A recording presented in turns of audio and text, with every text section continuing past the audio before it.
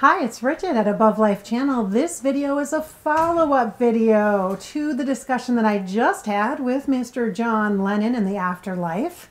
John came in and we spoke about dreams. We talked about law of attraction. We talked about manifesting. So I want to do a follow-up video because I want you to have the portion of my perspective as this is happening. Okay, I think it's important for you to understand that when I'm channeling and having discussion with afterlife guests. Every energy feels a little different, and John, to be real blunt, John feels like he's kind of like in this altered state. Like when I connected with him the first time, he seemed really mellow and kind of like he'd been smoking something. But it was okay. It was fine. It wasn't too intense or anything. And then this time, after I was done, I mean, it felt like he had so much information, like so much information was coming in, and he was here. And when I say here, I don't mean his whole body, spirit is like ghost is standing in my living room or anything. But I mean, he was here, like his presence was totally here. Like I could feel the energy of his essence, his spirit energy, and I could see his persona, so his human, he was reflecting his human life experience. And then it wasn't like, sometimes I could hear him like word for word say things, but mostly the communication piece, the transference of information that was happening was really more of a big like chunks of stuff to say, like boom, and then it's like 3 chapters of a book and then I have to say it, you know. So I am really aware as a medium, as a psychic, and as a channel that there are many different styles of communication, you know, visual, auditory, sensing, feeling, and knowing, okay? And I use all of these for communication. And so I want you to understand that in this particular discussion with John, that was a perfect example of the getting just a big download input of information accessible to me, and then I just share it, you know, start opening it up and reading the pages and just sharing it with you. So this wasn't like a clairaudient channel where it's word for word and he's telling me stuff. Every once in a while I could key in on some specific things he was saying, and I think you'll be able to see that. I have not watched the video channel yet, but I think you'll be able to see the difference between that.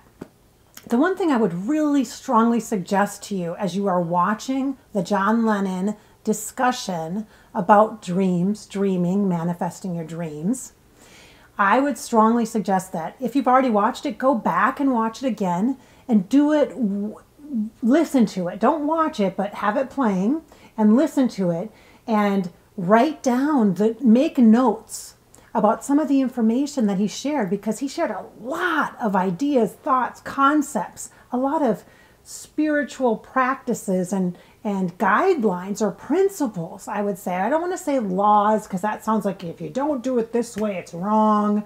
And he didn't say that either. He did not like that term, spiritual law.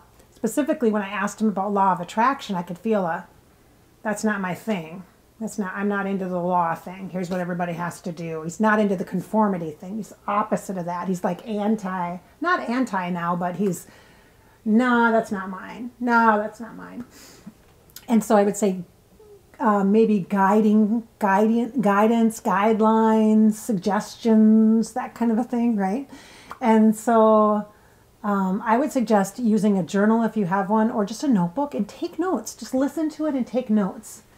And remember that the source that it's coming from is John Lennon, that his spirit is sharing that information for you. So whatever you get out of that is meant for you. That is the point here. That is why, you guys, that is why I do Above Life channel, because it's about inspiring your spirit and filling you up with hope. And in order to do that, you are the one, you are the subject, you are the receiver of the information and the messages. I don't do them for me.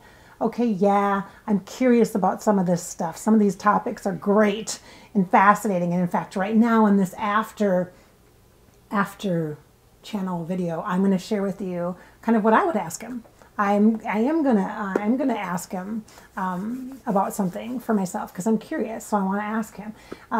It isn't something I normally would just share with you guys, but I'm going to share it with him, and I will. So there you go. You can watch me talk to him and ask him a question, because I think you guys probably think I do that all the time, as I just randomly walk through the kitchen and go, oh, I would like to manifest X, Y, or Z. And so I'm going to ask somebody famous that knows how to do that. How do I do that? No, that's not what really happens. You know, I'm a human just like you. I do real life stuff.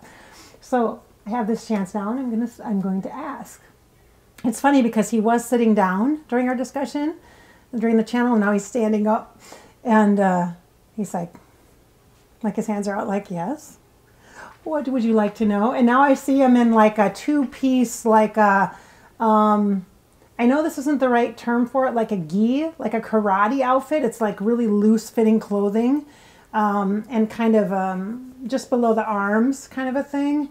And pants too, and bare feet, and there's a mat, like a yoga mat, like we're like yogis or something, but he's not going to do yoga. It's kind of weird. It's like a meditation kind of vibe. So it's a higher consciousness vibe is what he's showing me. He's like, okay, and he puts his hands flat out like this, like, go ahead, Bridget, you know. And I can see, you guys, remember, I'm really clairvoyant, which is, I'm pointing here. This is the third eye chakra. Your mind's eye, third eye chakra. And that's my strongest channel. That's the best way I communicate. I vision, I visualize, I see. And so I'm seeing him, but I don't hear anything. He's not talking. It's just the energy presence, and he's like this. So I'm going to ask you, John, about this beautiful crystal that I received from the Camden Academy, I think they're called, the Camden... From one of my beautiful experiences in doing my clearing work, I received this as part of the experience as I became connected more deeply into the energies, the layering of energies to become a clearer. And I got this about, I think, 3 or 4 years ago. It was part of the experience, and it's programmed. So it's a crystal. I want to ask you about crystals. And this was from Alton Camden, and he's crossed over. Actually, he'd be somebody fascinating to talk to. I'm sure you know him well. And he says, yes. He says, yes, I know Alton, and then I can see Alton's energy. He was the one that channeled all this, these clearing teachings. It would be how I would describe it, I guess. And it's something that I've received myself as well. And so as part of that, I got this. This is from Australia. It's beautiful. It's actually a rose, or it's actually a smoky quartz. All right, that's the type of crystal it is. So tell me about crystals. Can you tell me about that? And talk a little bit about, I know you're not going to chat about it, but crystals are a really cool way that a lot of people like to shift or change their vibration. Because one of the things you talked about was energy. So do crystals, do these work? How do these work? How do crystals work? And he literally just walks up to this like circular podium, and he pushes this, almost looks like a button, and then what comes up is like this smoke kind of thing. And then there's all these crystals sticking out of it. And then he picks one up and he goes like this and he turns it. So they're like a key. Yes, that is correct. He said, very good. He says to me, and he holds it up, he says, very good. They're like a key. All right, so crystals hold vibration, correct? Yes. And the vibration varies depending on what? The nature of the crystal and the source of its creation. Okay. And so is that why crystals kind of have personalities sometimes? You can meditate with a crystal and they almost feel like a personality, almost feels like a spirit in and of itself. Yes, that's right. And he says, yes, that's right. So what about grids? Or you can set up crystals. I personally like to utilize some sacred geometry, and I create some grids with crystals from time to time. I don't do it all the time, but sometimes when I'm having a session and I feel like the person really needs some energy healing, or I'm trying to send positive energy to a client in particular, I'll create a little grid, which, you guys, a grid is just like, a pattern, a pretty pattern like a quilt. And I just set some different crystals up, like rose quartz because it's love and compassion, or purple because it's powerful divine feminine energy and wisdom and that kind of a thing. Do those work? Like, do they work would they work for anyone that wanted to set up a grid or create something? And if they would, how is that possible? Can you give me some insight into that? Then he kind of steps back a little bit. He says, that's not my thing, really. He's like, I'm not really into the patterning of things. What I would tell you, he's sharing, like, I'm feeling this. He's not saying it specifically, I'm feeling it, is that nature has patterns. Nature is where you see these sacred shapes and the origination of things. And if you are trying to manifest something and you want to amplify the energy, when you put something in a patterning that is in alignment with whatever nature, what would be natural in nature, which is what you refer to as your sacred geometry, that's natural patterns found in nature, like the seed of life, for example. That's one of my favorites. I love that one.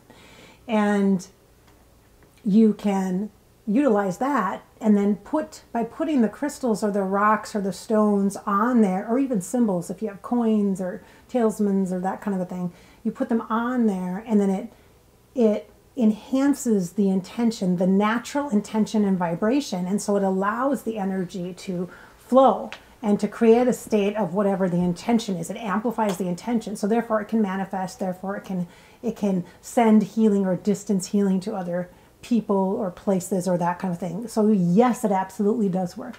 This is what John Lennon is saying. Thank you. I do want to ask you about Alton Camden and the clearing energy work that he does or did and channeled in.